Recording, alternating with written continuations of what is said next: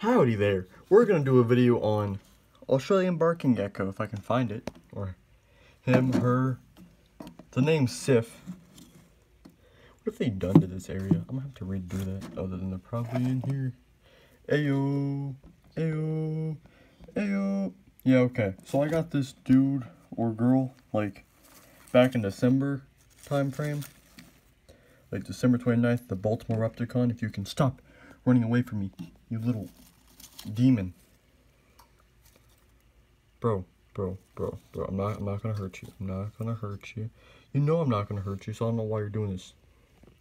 Anyways, this is just like an introduction video, kind of, since I've only had them for like a month.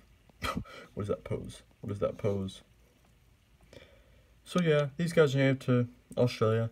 They were once considered to be like in the same family as knobtails, but now they're like Underwoodisaurus Milii, or however it's said. I don't know. I have them. Mine's a juvenile, by the way. This is.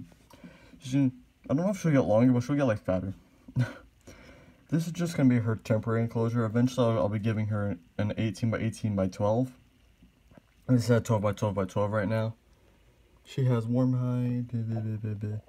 Yeah.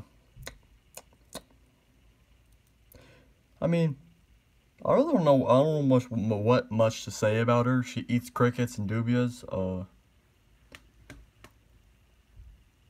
I dust her food. Wait, before you do anything, I'm gonna fix your hide. I know you're gonna be mad at me, but it's okay. It's okay if you're mad at me, because I don't like how uneven it all is. So I'm gonna fix that. Thanks. Thank you. Now, I'm gonna turn you around. Have you go in there. From what I've had for like a month, the care is really simple. Just kind of like leopard gecko care. I just kind of leave her alone most of the time. Yeah, she's a small boy or girl.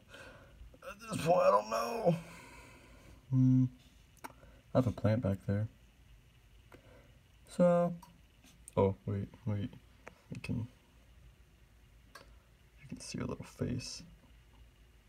Yeah, I have like a UVB light on it. They don't need it because they're nocturnal, but I like having it.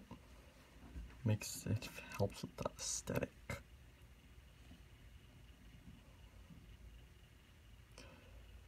So, if you're wondering about price, she was like $150.